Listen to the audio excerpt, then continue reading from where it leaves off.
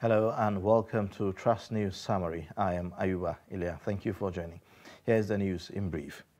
The ruling All Progressives Congress on Monday screened 12 of the 23 aspirants seeking its presidential ticket to compete with candidates of other political parties in 2023. They appeared before the screening committee at the Transcorp Hilton Hotel in Abuja.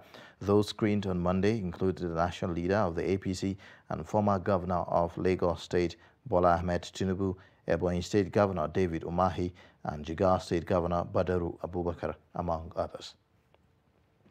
The prelate of the Methodist Church Nigeria, His Eminence Reverend Samuel Kanu, has regained freedom from his abductors. The prelate was released with 2 others seized with him 24 hours after the abduction.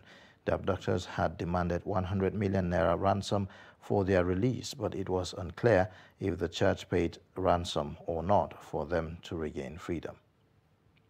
Police operatives in Zamfara State have arrested a suspect for culpable homicide and being in possession of human part. Zamfara State Police Command spokesman Mohammed Shehu said in the statement that the suspect was arrested by the joint police and military operatives on anti-banditry operation along Dauran-Zurmi axis.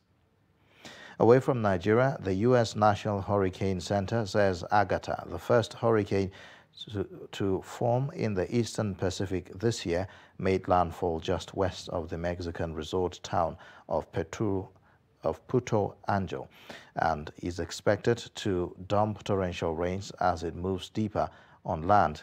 Category 2 Agatha is moving northeast at 13 kilometers per hour with maximum sustained winds of 165 kilometers per hour.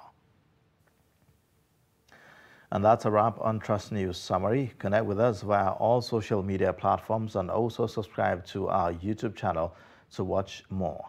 I am Ayuba Ilya. Thank you for watching.